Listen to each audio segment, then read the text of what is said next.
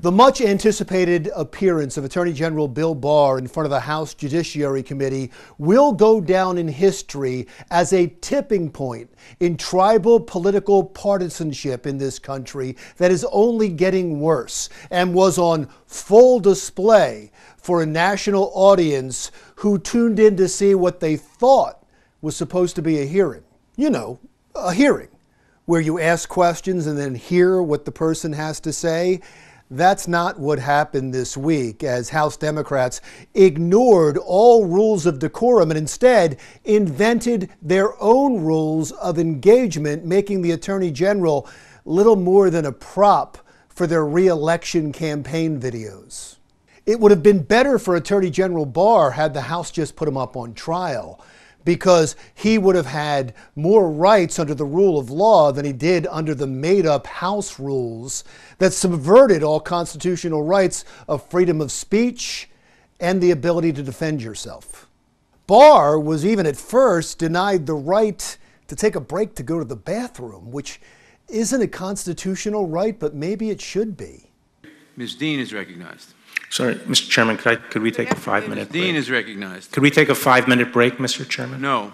He did in the end get his bathroom break after an argument, but that was just one moment in a bizarre hearing where, by the way, we all learned an officious way to say, shut up.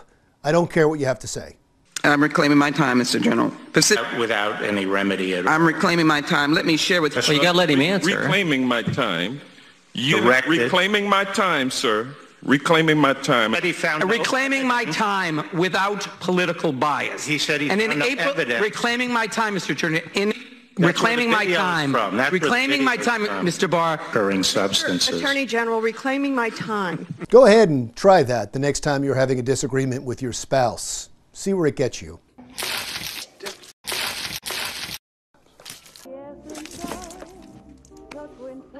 The sad truth is that we are so divided by politics. There are people out there who cheered on the calculated House manipulation of the rules to silence the Attorney General as much as they could, who, by the way, accepted an invitation to appear. Now understand, when this kind of precedent is set, the Republicans will end up doing the exact same thing when they're in control. And those who applaud this tactic now will condemn it then. Just like there are people out there who attack others on social media for fat shaming and applaud the Speaker of the House, Nancy Pelosi, for saying this about Bill Barr. It's really, he was like a blob. You see, in this new climate, rules apparently are only made for those you agree with politically. For those you don't agree with, well, if they're overweight, apparently you can call them a blob.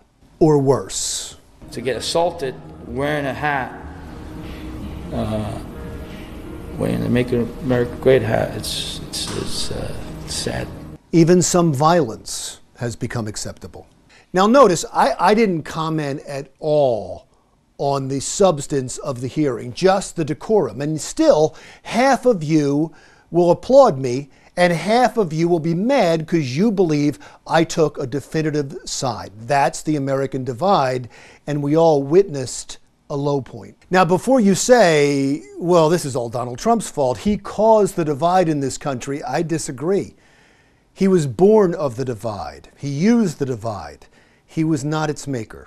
In 2012, the Pew Institute released a study called Polarization Surges During the Bush-Obama Years. So the divide we're feeling now started a decade before Trump. And in that study, back in 2012, there was a stunning finding. For the first time, politics divides us more than anything else, more than race, religion, gender, age, or class.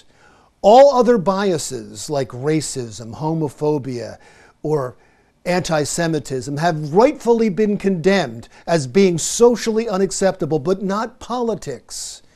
It is acceptable as a bias and continues to grow. It's the new outlet for our hate. That explains the lack of decorum at this week's House hearing with William Barr. It also explains why we only choose news outlets that feed our own political bias. In a more recent Pew study done this year, it found that when it comes to elections and political coverage, 93% of Republicans go to Fox News. 96% of Democrats favor MSNBC. Americans now only want to hear from people who agree with them. It feeds their own bias and allows them to stay comfortably close-minded. And that has ruined friendships and torn apart families. So no matter what you think of the Bill Barr hearing, whether you think he had it coming to him or if you think the Democrats were embarrassing themselves, it doesn't really matter. This was political theater, set up to play to your emotions and your political bias. You see, it's not them, it's us. We choose to be divided. And the media and the politicians are just profiting from it. I'm Larry Mendte. We'll talk again soon.